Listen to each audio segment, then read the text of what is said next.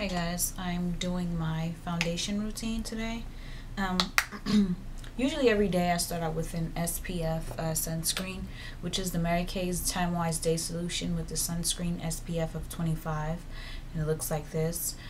However, since I'm not going out in the sun, I'm just going to go ahead and do my moisturizer. You can go ahead and do your, put on a sunscreen even if it isn't sunny outside or you're not going outside, but why? My battery is pretty low, so I don't know how well I'm going to do on this video. And secondly, after that, I use my Time Wise Age Fighting Solution, because you want to start out with your thinnest to thickest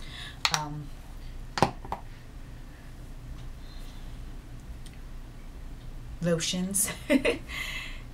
When it comes to your skincare regimen, I put about this much on there, which is probably too much from what the most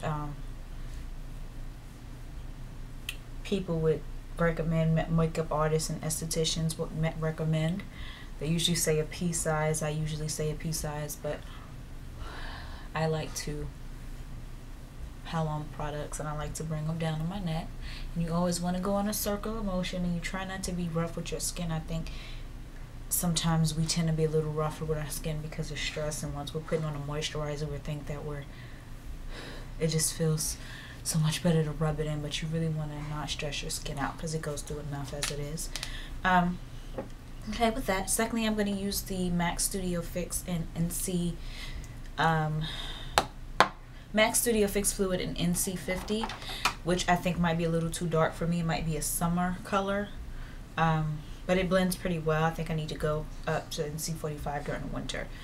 And I'm going to go ahead and use the e.l.f. foundation brush and go ahead and apply some of the product to my Coastal Scents palette, which I tend to work off of. And I put a very little of that product on there because, like I said, I'm not doing much today. I'm going to get started.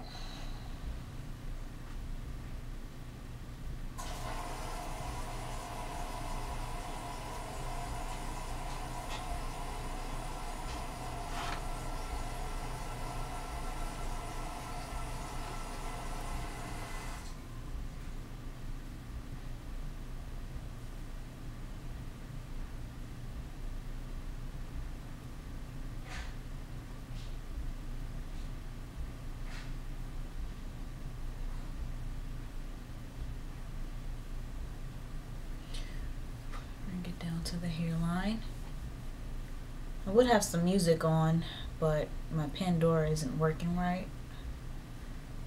It's on my phone, so.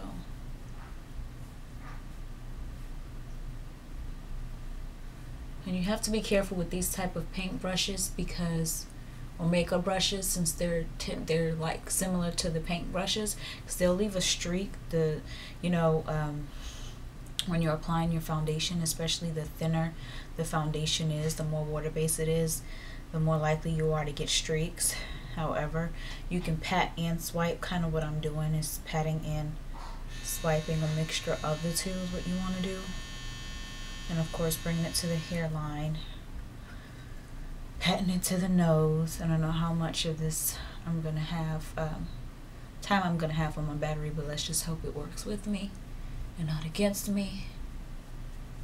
Bring it down to the neck area. Blah, blah, blah. That's my foundation. Okay. Secondly, borderline OCD. Shh, don't tell anyone. Secondly, I'm going to go ahead and use my MAC Studio Sculpt Concealer in NW40 and apply that under my eye area. You're going to hear tons of noise because I'm washing clothes, and I'm just patting that under the eye area to blend it and not lose my coverage, but keep my coverage keep my coverage and smoothness. And this is good to bring up to the eyebrow area if I wanted to line my eyebrows, which are they're in pretty good shape, so I'm not going to focus on that. You can always apply your concealer anywhere else you want to lighten up any other area you might want to.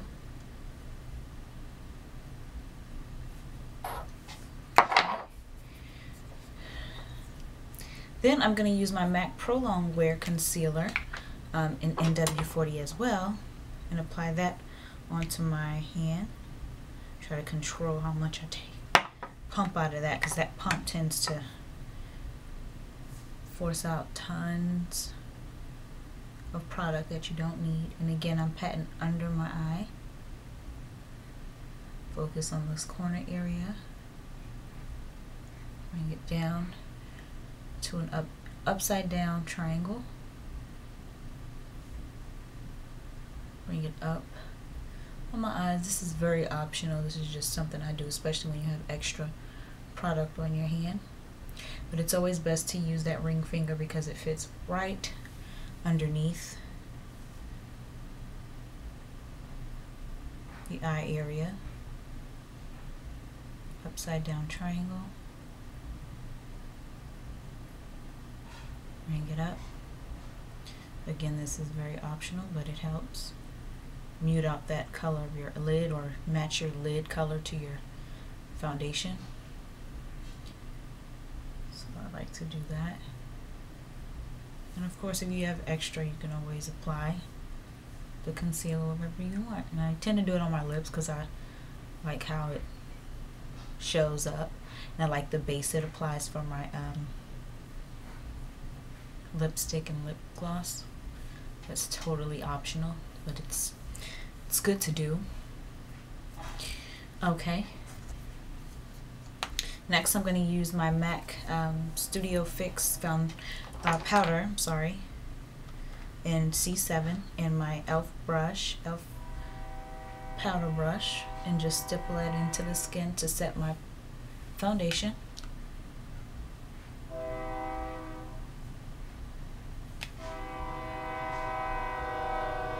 Patting it. Oh, that's the train. And again, patting in your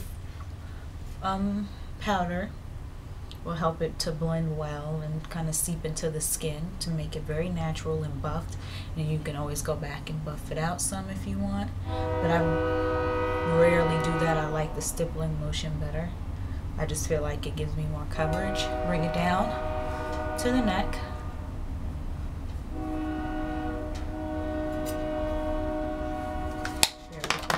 Next thing, I'm going to use my MAC Strip Down Go-To liner, and this is just to line my lips, have some liner on my lips, so that when I apply my lipstick, I'll just have something to follow.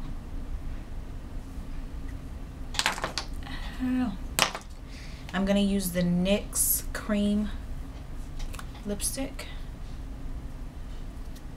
That's what it looks like, and it's more of a nude. A frosted nude.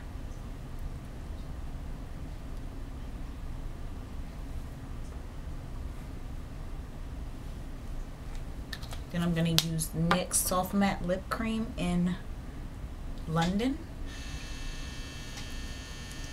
and apply that, and it's more of a pinkier nude, but of course these are matte, so it tends to come up a little more dry than the lipstick, but since I have a lipstick underneath, it blends well. And this is the finished look.